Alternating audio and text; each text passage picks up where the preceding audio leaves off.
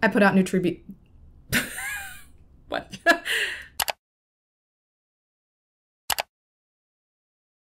Hey guys, welcome back. If you're new here, hi. My name is Jessica and welcome to my channel where I explore new true crime or creepy history topics each week. Last week we talked about Carl Carlson and how he was a garbage father, husband, grandfather, just an all-around terrible guy. If you're interested in listening to that story when you're done here, I will make sure to have it linked up here in the card for you. And if you're just interested in true crime or the macabre in general and you'd like to join me back here each week, go ahead and subscribe to my channel down below. With all that being said, let's go ahead and get into today's case.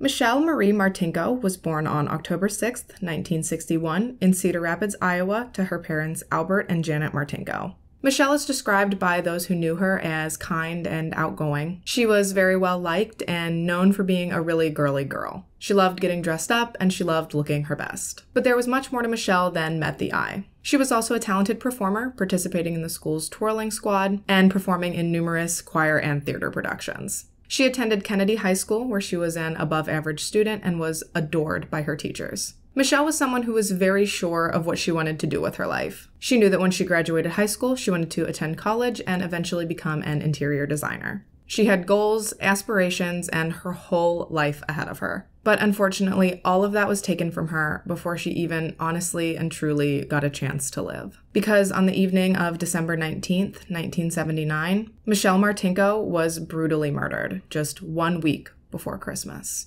Over the early part of the evening, Michelle had attended a choir banquet at the Sheraton Inn in Cedar Rapids. As the event came to an end, she asked her friend if she'd like to go with her on a quick shopping trip to the Westdale Mall. The mall was brand new, it was the holiday season, and Michelle had $180 that she was hoping to spend on a new winter coat. However, her friend declined the invitation, so Michelle decided to head over to the mall by herself. She took her time walking through all the stores, and she even got a chance to spend some time with some of her friends that had been working at the mall that evening before she was last seen by her friend Kurt Thomas around 8 or 9 p.m.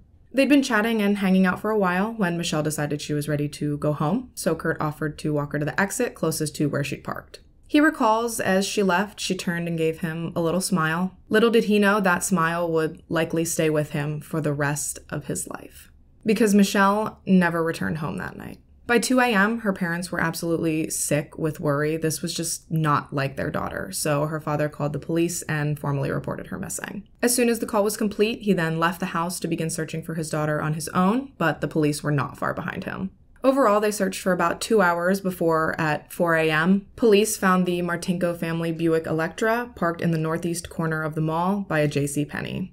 Sadly, Michelle was found inside, slumped over the passenger seat, stabbed 29 times in the face, neck, and chest. Her hands and arms were also covered in defensive wounds, which indicated to police that she had fought back against her killer in a desperate attempt to save her life. Police determined that she had been killed inside of her car and that her murder had likely taken place between 8 and 10 p.m. But beyond those findings, they very quickly realized that they didn't have a lot to go off of in starting their investigation. The killer had worn gloves, leaving behind no fingerprints, and Michelle's purse and cash still remained in her car, which ruled out robbery as a possible motive. She was also fully dressed, which indicated that she had likely not been sexually assaulted. The only thing they believed they could immediately determine based on the scene was that her murder appeared to be personal in nature due to the amount and location of her stab wounds. Michelle's death absolutely rocked the Cedar Rapids community. Despite the rising crime rates across the country, these people still viewed their city as one of the safe ones. They didn't need to worry because nothing ever happened here. You could trust your neighbors. You didn't need to lock your doors. Sidebar, if you think you live in one of these places, if these places even still exist, just humor me and be vigilant anyway. Because these stories always start in the safest neighborhoods where everybody knows everybody and nobody feels like they need to lock their doors. So be overly cautious. Lock your damn doors. Because this stuff can happen anywhere.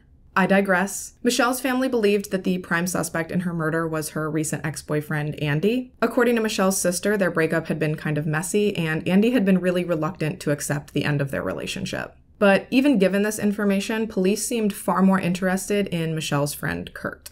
He was the last person confirmed to have seen her alive, so police went ahead and called him in for questioning. But throughout his interview, Kurt was very consistent with his story, and he was adamant that he had not hurt Michelle. And beyond their hunch, police had absolutely nothing on him, or anyone else for that matter. The parking lot had no cameras, there appeared to be no witnesses, and back then there were no DNA testing capabilities. Police were desperate. They started just interviewing anyone they thought might be able to point them in any sort of tangible direction. They followed every tip they received, credible or not. They put witnesses under hypnosis in hopes of drawing out potentially helpful memories, and they even resorted to consulting with people who claimed to be psychic. But despite their best and their most unorthodox efforts, the case went cold. As if that wasn't hard enough on Michelle's family, despite the lack of movement on the case, the one thing that never slowed down was the rumor mill. People speculated that the murder was a result of some scenarios that were incredibly hurtful to the family, none of which I'm willing to discuss here because they are not true, so why entertain them? And on top of that, some people actually called the family pretending to be Michelle just to torment them. How sick in the head can you actually be? Michelle and her mother had been incredibly close. Janet had suffered multiple miscarriages before finally giving birth to Michelle when she was 44 years old. The entire family considered Michelle a miracle, so understandably, these calls really broke them down. Janet had very little faith in anything following her daughter's murder. She wasn't even optimistic that the police would ever find her killer. And for decades, she was right.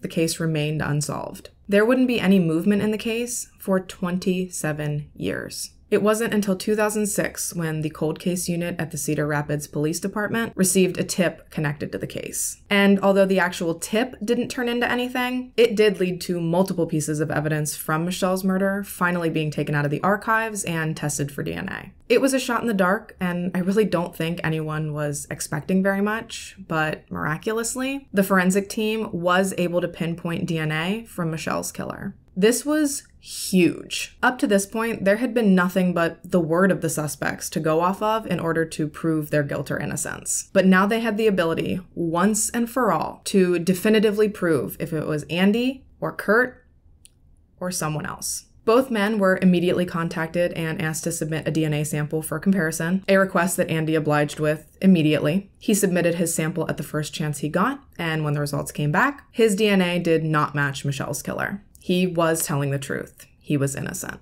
So with Andy's DNA collected and ruled out, police waited for Kurt to follow suit. However, Kurt refused to submit his sample. Kurt's wife, who happens to be a judge, and his lawyer were both adamant that he not voluntarily hand over his DNA. And it looked bad. Police were now sure that they had their man. I mean, what innocent person in their right mind would refuse to do something so simple in order to rule themselves out as a murder suspect? Especially knowing the toll it had taken on his community to have this crime unsolved and looming over everyone for almost 30 years. Police told Kurt he could refuse all he wanted. It didn't matter. One way or another, they were going to get his DNA. The DNA that they now believed would surely connect him to Michelle Martinko's murder. But after a ton of back and forth, yelling, threats, and fighting with the Cedar Rapids Police Department, Kurt finally conceded. He threw in the towel and he agreed to voluntarily submit his DNA. They eagerly tested it against the sample of the killer's DNA, and when the results came back, it was finally proven that Kurt Thomas did not murder Michelle. He had been telling the truth this whole time, and he was, in fact, completely innocent. And just like that, police were back to square one. Well, I guess not totally. Now they at least had DNA. They just didn't have anyone else to try and compare it to. So it's more like they were at square 1.5. Give or take. They did try to run the DNA against every profile available in CODIS, as well as against about 100 other people who were brought to their attention for one reason or another. But despite their best efforts, they continued to come up empty-handed for the next 9 years. This time, there was no movement on the case until 2015, when Detective Matt Denlinger decided to give the case a once-over. That's putting it extremely lightly. There was like 7,000 pages worth of notes regarding this case, and Detective Denlinger meticulously scrutinized each and every one of them. Matt had been just 5 years old when Michelle was killed, and coincidentally, it just so happened that his father was one of the original detectives on the case. He pored over these notes, many of them written by his own father, but just like everyone else, he could not come up with any additional theories or leads. All they had was this DNA. So he did the only thing he could do. He took the DNA and he ran with it. He contacted a company named Parabon Nanolabs that specialized in DNA phenotyping, and through speaking with them, he found out that the sample they had could be used to create an image of the killer based on clues it would give about appearance and ancestry. And this seemed like an absolutely massive breakthrough. I mean, technology this sophisticated had never been used on a case in Iowa before. And when the sketch came back, they were kind of surprised to see that it was completely different than the composite they'd managed to get back in 1980. And the company was able to age progress the man, as well as show him with different styles of facial and regular hair. The composite was released, and it did generate some new leads, but it really didn't further the case. All of the leads were quickly and easily ruled out of having anything to do with Michelle Martinko's murder. It seemed once again that their big break had led them to another big dead end. It wasn't until 2018, following the solving of the Golden State Killer case, that the ball really got rolling. It wasn't until Joseph DeAngelo was identified that it became common knowledge that it was possible to track someone down with their DNA through a relative. And Cedar Rapids figured, hey, if they were able to track down JoJo through GEDmatch, can't, we do that? Feels like we've been somewhere very near here before.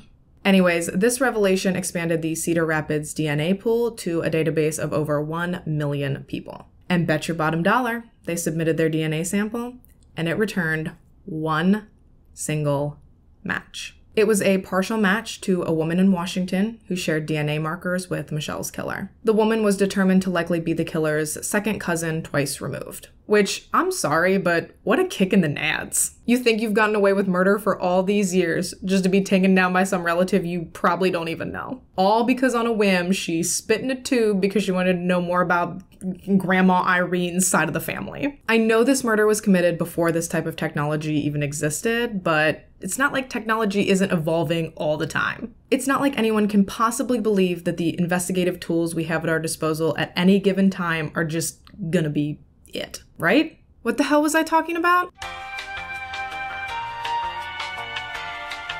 Oh, right. From the match with the second cousin, they were able to build out a family tree, and eventually they narrowed the killer down to be one of 3 brothers: Jerry, Ken, or Donald Burns.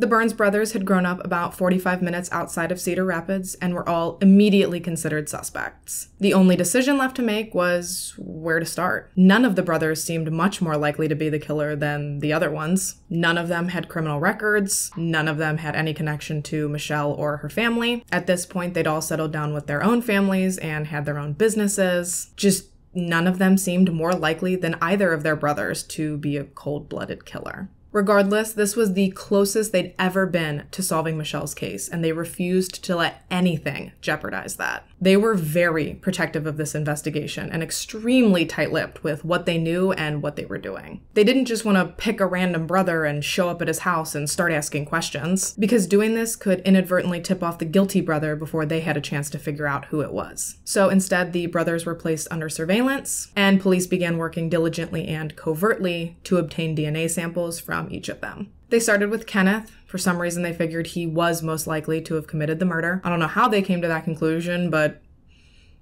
they did. They tailed him for about a day before they were able to secure a drinking straw from him, which they were able to send to their lab for DNA comparison. Everyone waited anxiously for the results to come in. This was the first time they'd done this test that they knew the chances of it being a match were as high as 1 in 3. And finally, when the results came in, they determined that Ken had not been the brother to murder Michelle. So now they were down from a 1 in 3 shot to a 50-50, a coin flip. Basically, one way or another, the next DNA comparison was going to reveal their killer. Either the next DNA test was going to be a match, or if it wasn't, it would mean it had to be the third and final brother. They decided to move on to Donald. They figured he was the second most likely of the 3 to have committed the murder. Again, I have no idea what led them to this conclusion, but they took it and went with it. They staked outside Donald's home, and they just waited. Until finally, their opportunity came. Garbage day. You see, it's been decided that once your trash is left on the street, the police are free to rummage through it to their heart's content without probable cause or a warrant. Once you've discarded your trash to this extent, it's assumed that you have no reasonable expectation of privacy. So they waited for Don to wheel his little cans down to the curb so they could rifle through his trash in hopes of collecting some items that would be riddled with his DNA. They were able to get their hands on a toothbrush and a glass, both of which they knew would work to be analyzed against the killer's DNA. But once again, the comparison determined he was not a match to Michelle's killer. However, this time police weren't feeling hopeless or defeated. Quite the opposite, really. The only possible suspect left was Jerry Lynn Burns. Ironically, Jerry Bear was the brother that investigators had deemed the least likely to have committed the murder, so always remember, don't judge a book by its cover. Police were able to obtain Jerry's DNA for comparison after following him to lunch one day. They waited for him to pay and leave his table, and then they made their move. And armed with a little plastic straw, police were ready to take down the man they believed to be their killer. They sent it off to the lab, and sure enough, it was a perfect match. 39 years earlier, Jerry Burns had undoubtedly murdered Michelle Martinko. So police headed back to Manchester, Iowa on December 19th, 2018 to finally confront Jerry. They chose this day specifically, the anniversary of Michelle's murder, on purpose. They were hopeful it would elicit an emotional response from Jerry, ultimately making getting a confession much easier. So they headed out, rolled up to Jerry's business, waltzed right in, and introduced themselves. And I'll tell you, I'd like to say I'd pay good money to have seen his reaction, but there's actually video footage of it. So one, you can see it for precisely $0, and two, it's hella anticlimactic. Obnoxiously, he handled it super well. Hell of a poker face on that one. You would think, knowing you're about to be busted for a 40-year-old murder, your anxiety might spike just a little, but not Jerry Bear. No, old boy was unflappable. It was like they were talking about the weather. Obviously they weren't, but it's just annoying. You'd expect more of a reaction, wouldn't you? Doesn't matter. What matters is they figured it out and they were there. And they didn't waste much time. They pretty much immediately just flat out asked him if he knew who Michelle Martinko was or if he had any connection to her, which of course he denied. Jerry was also obligated by a warrant to provide an official DNA sample to police during this conversation. Obviously, he was unaware that police had already run his DNA, and he was certainly unaware that his DNA had already come back as a match to the killer's. So they decided to go ahead and drop that bomb on him, and god damn it if Jerry was not still totally unfazed. Despite their best attempts to break him or even to just elicit some emotion, Jerry remained completely stoic, and police were disappointed. Which, aren't we all? I don't know why this man being calm bugs me so much, but it just, really does. And investigators were bummed because they'd really been hoping for, a full-on outright confession, and they didn't even come close. But it didn't matter. They had everything they needed before they'd even sat down with him. So they still proceeded to arrest him right then and there. Sans confession. He was charged with first-degree murder, and in the blink of an eye, he went from feeling as if he'd gotten away with it to all of a sudden facing life in prison. Isn't that crazy? I mean, just to look at him, it is so hard to believe that he got away with murder for 40 years. He looks like the most normal, boring guy you could possibly imagine. Always remember, don't judge a book by its cover. Jerry's trial began in February of 2020 and was prosecuted by Assistant Lynn County Attorney Nick Maybanks. Maybanks had been just 4 years old at the time of Michelle's murder. But that didn't mean he didn't know exactly what this case meant to the people of Cedar Rapids. He felt a lot of pressure to prove his case and to secure a guilty verdict. And he felt the best way to do this was to present his case as sort of a journey back in time.